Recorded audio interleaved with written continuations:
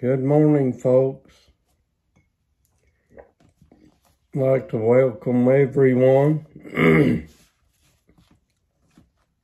to the Church of the Firstborn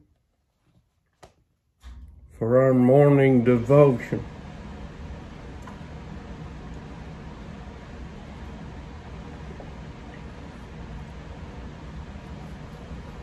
I chose this morning Romans chapter 6 for our morning devotion.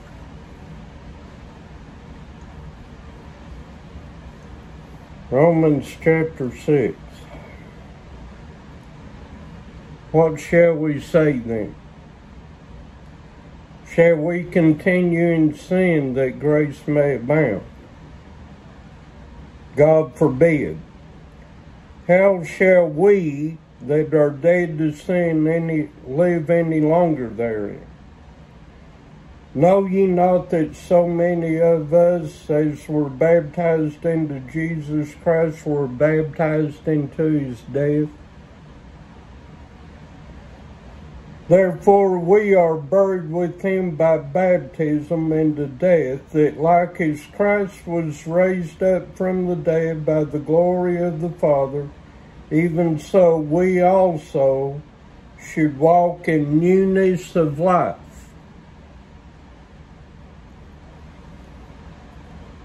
For if we have been planted together in the likeness of his death, we shall be also in the likeness of his resurrection. Knowing this, that our old man is crucified with him, that the body of sin might be destroyed, that henceforth we should not serve sin. For he that is dead is freed from sin. Knowing that Christ, being raised from the dead, dieth no more, death hath no more dominion over him. For in that he died unto sin once. But in that he liveth unto God. Likewise, reckon ye also yourselves to be dead indeed unto sin, but alive unto God through Jesus Christ our Lord. Let not sin therefore reign in your mortal bodies, that ye obey it in the lust thereof. Neither yield ye your members as instruments of unrighteousness unto sin, but yield yourselves unto God as those that are alive from the dead, and your members as instruments of righteousness unto God. For sin shall not have dominion over you, for ye are not under the law, but under grace. What then? Shall we sin because we are not under the law, but under grace? God forbid. Know ye not that to whom ye yield yourselves servants to obey, his servants ye are to whom ye obey, whether of sin unto death or of obedience unto righteousness? But God be thanked that ye were the servants of sin, but ye have obeyed from the heart that form of doctrine which was delivered to you. Being then made free from sin, ye become the servants of righteousness. So, as you can see, just because you're saved and you're free from the old law doesn't mean that you can just do whatever you want and commit sin. Are you saved? Yeah, but don't go out there living like the devil. Because as you just seen, to whom you'll serve, you're his servant. So be careful. Yes, I believe in once saved, always saved. But it doesn't give me a license to go out here and commit sin. So if somebody told, oh, you're saved, you're okay now, don't worry about it. You better worry about it. Because see, one thing I know, because I was saved at an early age, the Lord will whip you. And trust me, you don't want the Lord to whip you.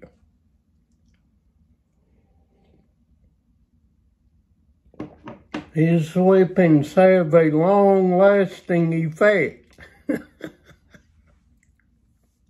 Okay? And I guarantee you, once you get whipped, you won't do it again. See, the Lord can cause you all kinds of problems in your life till you repent of your sins. Yes, he loves you. But we're supposed to live for him, not the devil. Okay? So think about these things. Anybody that tells you, oh, you're okay, you're saved now, listen, you've been lied to. You need to read the Word of God, and I suggest that you read the book of Romans. The book of Romans is good for those that are new in Christ Jesus. Like I've told people,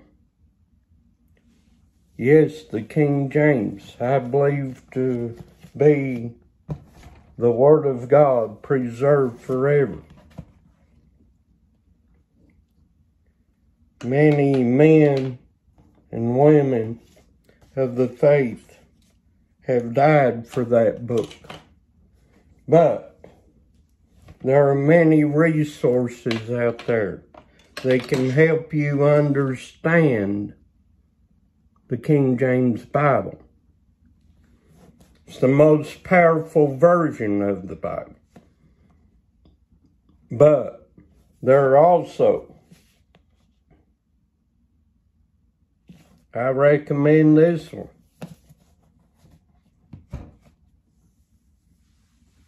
It's a good version. All right?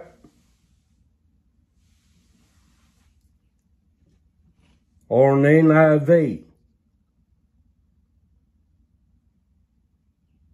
But you need to read the Word and stay in the Word.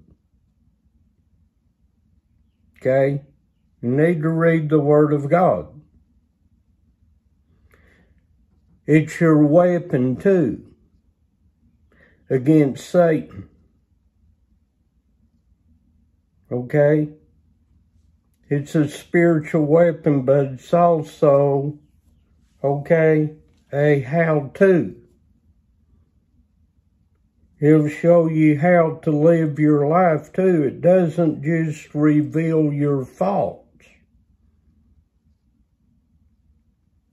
but it tells you what to do, too, if people will just read it every day. You know, there was a time when I was a young'un, I could read 10 chapters a day, no problem. I read 1 or 2 a day now because I try to absorb what I'm reading. Because I have a desire since I was a young'un to learn God's Word. Because I want to live for Him. Not get out here, which, yes, I've failed. I've failed. We all fail. We're not perfect. I fell away for a time. But it wasn't long.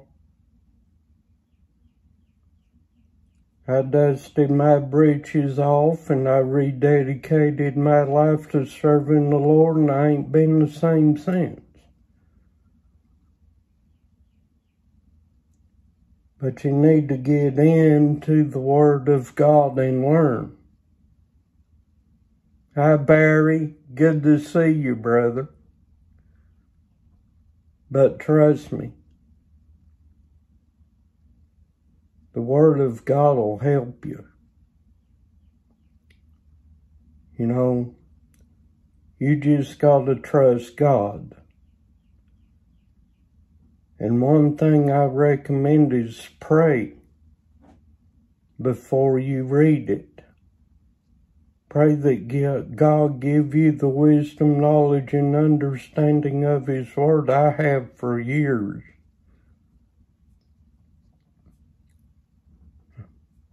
Soon to be 59 years old.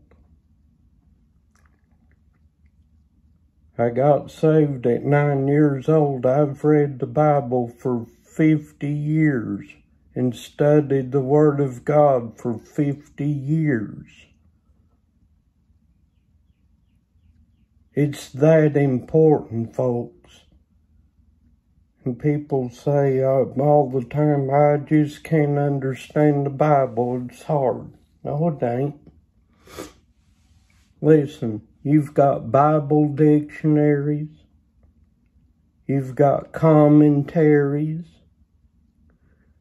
And one of the commentaries I like to use is Matthew Henry, once in a while. But I rarely use it because God Himself has taught me. Most everything that I know's come directly from Him. And if I had a question, I didn't understand something, I prayed to the good Lord for the understanding of it, and before I open my eyes, I got the meaning of that verse. He's always showed me things. And He will you too, if you let Him. But it's not okay just to go on and continue sinning. Okay? I mean, it's not. Yeah, we have an advocate with the Father for the forgiveness of sins, but after you ask forgiveness, try not to do it again. Because He will whip you. I've been there.